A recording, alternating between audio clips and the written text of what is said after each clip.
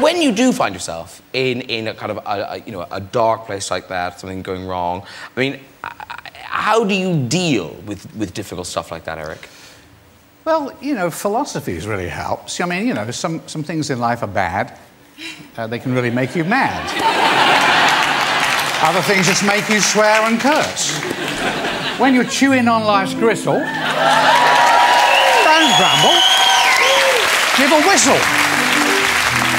And this'll help things turn out for the best. And always look on the bright side of life. Always look on the right side of life. If life is jolly rotten, there's something you forgot, and that's to laugh and smile and dance and sing. When you're feeling in the dumps, don't be silly chumps. Just purse your lips and whistle, that's the thing. And always look on the bright side of life.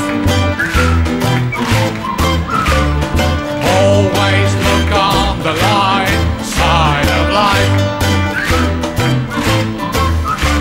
For life is quite absurd, and death's the final word. You must always face the curtain with a bow.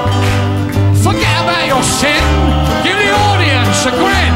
Enjoy it, it's your last chance anyhow. So, always look on the bright side of death. Just before you draw your terminal breath. Life's a piece of shit when you look at it.